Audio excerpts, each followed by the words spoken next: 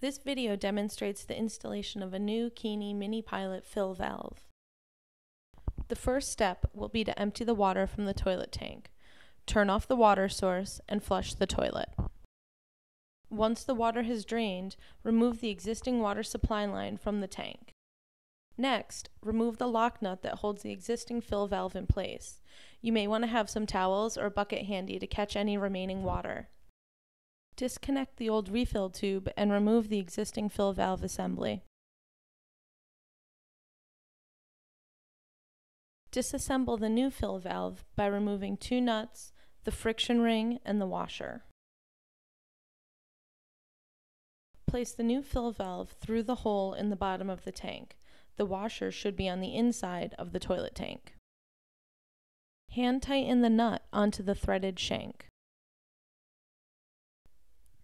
Reconnect the water supply line to the shank. Hand tighten. If you are using a flexible supply line like shown, you will not need the washer, friction ring, and other nut that were removed.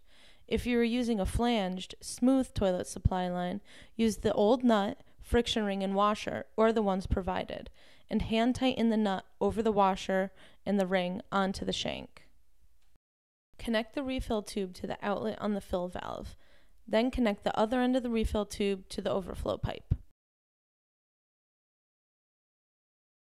Finally, turn the water on, check for leaks, and flush to test.